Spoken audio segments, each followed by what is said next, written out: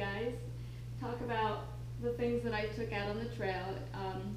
If you didn't watch my first gear video and then the following update video, you might want to watch those first, but I'm going to take everything out of my pack so you can see how I packed it and talk about some of the things that worked well for me, some of the things that didn't, some of the things I want to change. As most of you know, when I got out there I experienced a lot of knee trouble, and I came home, I had to rest my knee because I was unable to walk on it, and then I went back out there. I had reduced the pack weight some then, but it wasn't enough. With my knees still weren't fully healed.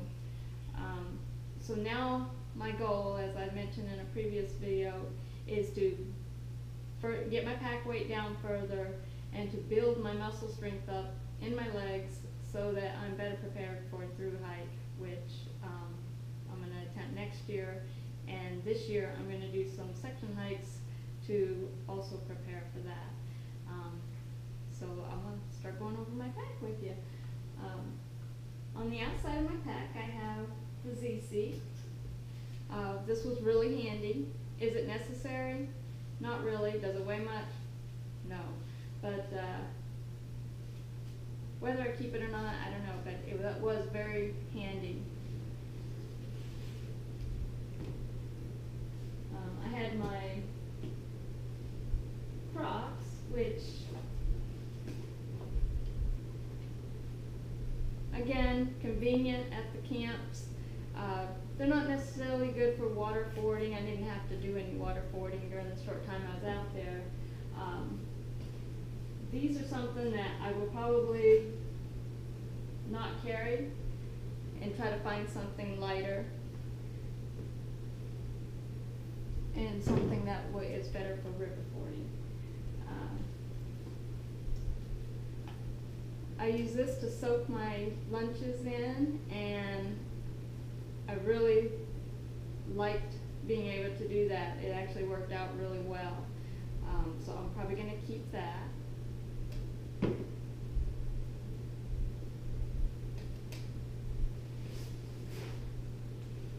Of course, I carried the Smart water bottles. These are the 1 liter bottles, but most of the time I only fill them up about halfway, and sometimes not even that. The water there in the south portion of the trail was plentiful, so I really just filled up at the source and carried only as much water as I needed. Then inside the mesh compartment on my pack, I carried the extra bladder, which I found this really handy to have. What I would do basically is, if I knew I was getting close to camp, I would fill it up so that way I didn't necessarily have to worry about whether or not the water source was going to be good at camp, or if it was going to be a long walk downhill. When my knees were hurting me, the last thing I wanted was to have to walk down a steep hill to get water.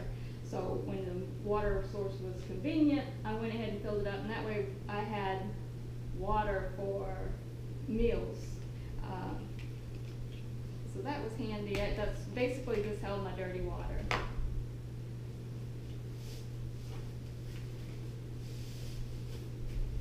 My rain jacket, my rain pants,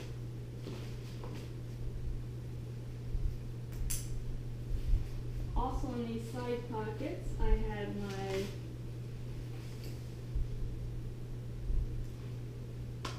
Sawyer Mini, which I kept in this little bag because it held everything together. I carried a little bag that I used for scooping water. I didn't really need it. All the sources that I came across were flowing well enough that I didn't need it, but it was nice to know I had it in case I did come across something that was very shallow and that I would need to just scoop the water up, like by putting this right up against the flow, and then I could just pour it into the bladder that way. And I kept the straw and the mini. For my spoon, I used the long-handled titanium spoon. And I just kept a little Lexan butter knife for spreading things like peanut butter and hummus onto tortillas, things like that. Something I found really handy that I used often, little can opener. But that's not what it was used often that was handy. I didn't use that at all, actually. Was the scissors. I was constantly using these. I never used my knife, not once, but I use these almost every single day for opening packages, cutting strings, all kinds of things. So these are a definite to take. I may not even bother with taking the knife. You just take those. The freshette, which is a device that allows women to stand while they're peeing. I found this really handy. I know a lot of women don't like them. They say they are difficult to get used to using. I didn't find that to be the case. What it did was it allowed me, if I had to go and I was on a part of the trail where there was a steep climb up and a steep climb down and I had to go, I didn't have to go very far off trail, and I could just quickly, without taking my pack off or anything, do what I needed to do and keep going. So I love that. And then also at night when you're in your tent, it's really nice to be able to just go in a bottle, especially if you're in a crowded area and you know that the only place you're going to be able to go privately is to walk a ways, quite a ways from your tent. So you can just go in a bottle and discard it in the morning, and that was very handy.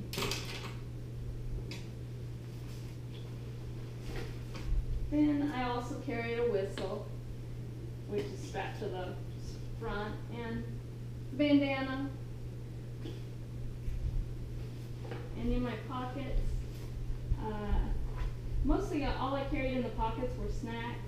I had my pocket knife, which I didn't really need, like I said, a back for the camera in case it rained.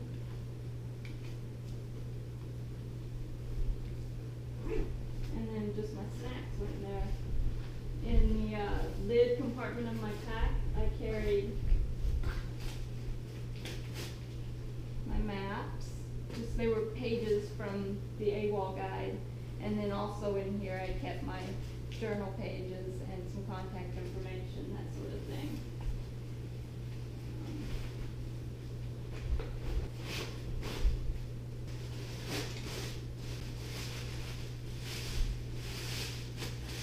I never did go out and buy a compactor bag liner, and I just ended up using a hefty yard waste bag, and it worked fine for the short time I was out there. It would have been easy to replace, and it's a little lighter weight, so that turned out fine. I had fleece pants. Actually, when I started in at Springer Mountain, when I was at Amicalola, we weighed the pack. It was 27.5 pounds, and I was wearing both the fleece pants and this puff jacket. But then there were other, I don't have them here now, but then the clothes I was wearing that day in addition to those, I pretty much wore the whole time I was out there.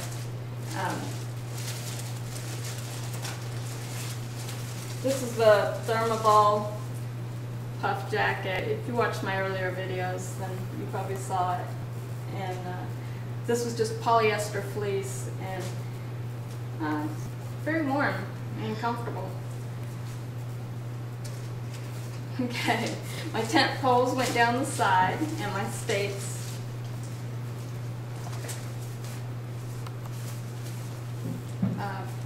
The Thermalite Reactor Plus was my liner.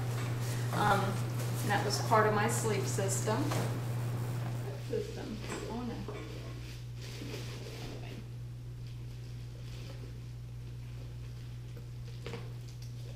It worked really well for me.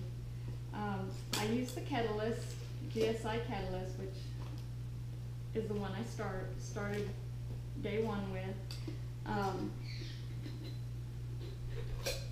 And I used the pocket rocket stove. I did change the wind guard. I've changed it several times.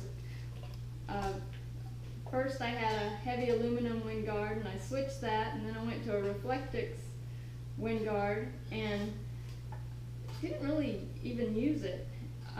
Just didn't have a need for it when I was out there, but because it took up so much room in my pack, we made this one out of like a pie, it was out of like a aluminum roasting pan, and it's like a thicker aluminum, so it works well for being able to stand it up and yet fold it.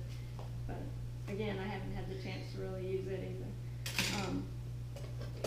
Originally I took the large canister of fuel and found I really don't need the large canister. I don't go through that much fuel. And I think part of the reason is because I was using the pocket rocket, and with this pan being just a little wider base on it, I was able to come to a boil in like 2.5 minutes, which I only did that with maybe one meal. Most of the meals I only had to bring it to like a simmer, and so like within 2 minutes my meal was, my water was done. Some of the soups I made, I just put right in there and they came to a simmer, and then I ate right out of the pan. So it worked out really well. The whole cook system comes to, let's see, around 20 ounces, I think it was. That's a lot. This is an area that, if I'm going ultralight, I think I'm going to end up going to a no-cook meal prep, so that I don't have to carry any of this. But it is a nice set. I really like the way it all worked out for me. So. But I also like having a lighter pack too. My food bag doesn't have anything in it right now. I carried the op sacks in here. The one problem that I had was with the op sacks. Let me show you. They work great for holding in the odor, because when I would open them up, boy, the smell of the food would just come right at me. But otherwise, I couldn't smell it. But the zippers, they had reinforced recently the zippers on these bags, and they work. They are very strong, so strong that the plastic was tearing away from the top of the zipper while the zipper was staying closed as I was trying to pull it apart. So I ended up reinforcing it before I went back out there this last time with some duct tape, and that seems to work really well. Maybe sometime I'll do like a short tutorial on how I did it. It's real simple. But that's one issue I had when I was out there, was that tearing away, and once that plastic tore away, it was really, really hard to open them. I had to actually use the plastic little knife that I had and pry it open. So just be aware that if you get them, you might want to reinforce them before you take them out.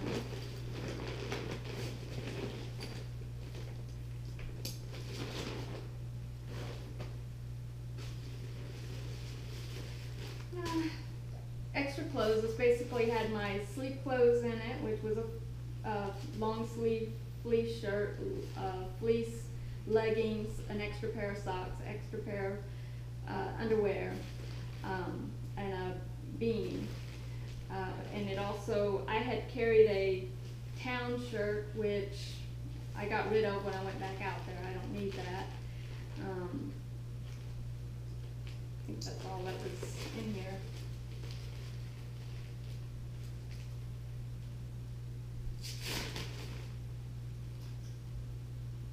Oh, and I had also another pair of socks in here. And I kept them in the Ziploc so I could keep them separate, because I found that what was happening was this Velcro was catching on the fabric that's on the bag here. something I might want to change in the future, so I don't have to do that. And then my polar buff, and my gloves are in here. My gloves, most of the time, I kept in a pocket in the front of the pack. I didn't really use them that often. I'm sure that I probably would have used them more if the weather had stayed cold.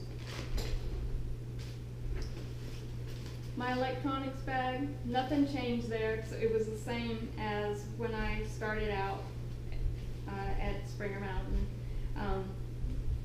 Everything worked out good there. I did find that my phone battery does not hold nearly as good a charge in the cold weather.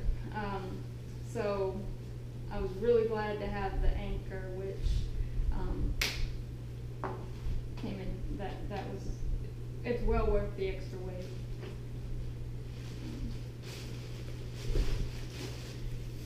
My sleeping bag. As most of you know, I struggled finding a bag. Because I'm vegan, I didn't want a wool bag, a down bag. And so I was looking for a synthetic bag that would be warm enough and compressed small enough. So I ended up getting a 20-degree bag that was a child size bag by Kelty. It kept me warm. I did use the liner with it. Now, I don't think it would have kept me warm at 20, but I'd say the temperatures, there were a couple nights there where the temperatures were probably in the upper 20s, low 30s, and I had the liner, which is the Thermalite Fabric Reactor Plus, and without the liner I would have been cold, but it kept me fairly warm. When it got up to around 35 or so, I actually got a little warm with the liner and actually found myself trying to push the liner off of me. So, I recommend this for kids. If you're a parent and you're looking for a bag for your kid, don't send them out in 20-degree weather with it, but it's a decent bag. I liked it. As for someone my size, it was a little snug. I found myself feeling a little cramped in it, but otherwise it's a good bag.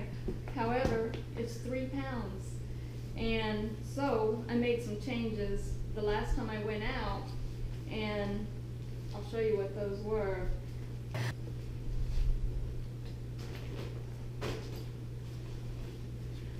I got a different sleeping bag. And a different liner. You can see the difference between that system and this system.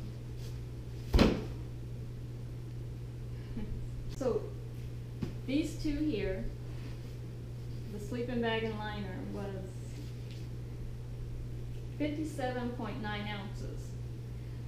For these two here, it's 45.82 ounces. So I saved 11 and a half ounces just by making that change. Now this bag is the Hyper Lamina Spark 35, which it says 32 on there. Now that's the men's comfort rating. And when they say women sleep a little colder and to expect something more close to 40, so I was concerned, and that's why I went ahead and I got this liner, which is the Thermalite Reactor Fleece Liner. And it's supposed to add a whole nother season to your bags. Whether it does that or not, I don't know, because I haven't had a chance yet to really test this in the cold weather, because when I got back out there, as y'all know if you watch my other video, I was only out there a day. So I didn't get a chance to test these yet. So in some of these future hikes that I'm going to be doing, I will do a review on this setup. which I'm hoping will work out well. Also, as part of my sleep system, I can get to it. In the bottom of my bag, I carried my Thermarest Neo Air X-Lite pad, which is, let's see, what's the weight on that? 7.44 is what it weighs at on my scale. Now, this is the small, which is really almost like just a torso length pad. I have to say, I wish I had gotten the regular. It would have been a little bit more weight though. I found I kept kind of sliding off this, and because I'm a stomach sleeper, it seemed to put my knees in a weird position, and it never felt comfortable. And so, you know, I think if I were a side sleeper, it would have been fine. I think it would have been really comfortable. As far as insulation goes, it was awesome. I never felt any kind of cold coming up from the ground, and you know, it was always comfortable. You know, in terms of padding. So I like this a lot with that exception. So the regular would have been better, but for now, I'm going to hang on to this because it is lighter weight and see if I can get used to it. If not, I may end up switching still. For my tent, well, I have the Tyvek that I used as a footprint. It's dirty right now, but that worked out fine. That worked out well. I love my tent. Let's see. I want to tell you guys what it weighs. The tent itself weighs 29.10. This is on my scale. And then the poles and stakes together came to 9.24 ounces. That's a fairly lightweight tent, but I can get lighter. It's going to hurt me to change tents, and I may still do that, but this tent functions so well. It's easy to set up. It utilizes the trekking poles when you're setting it up, which I think is one of the great reasons it is lighter. The poles, you don't have that extra weight of a lot of extra poles, even though I had the little poles that went at the back of it. It held up to the wind. There was one night there that was super windy. I had done some wind tests here, and I may have video of that. If I do, we'll insert it somewhere in here. But I had done some wind tests, and the wind was 28 mile per hour sustained winds and with higher gusts. And when I was out there one night in the tent, it was much stronger than that. So I don't know what the wind got up to, but the thing was whipping back and forth, but never went anywhere. It held up. We got a couple hours of a light rain one night, and I stayed dry.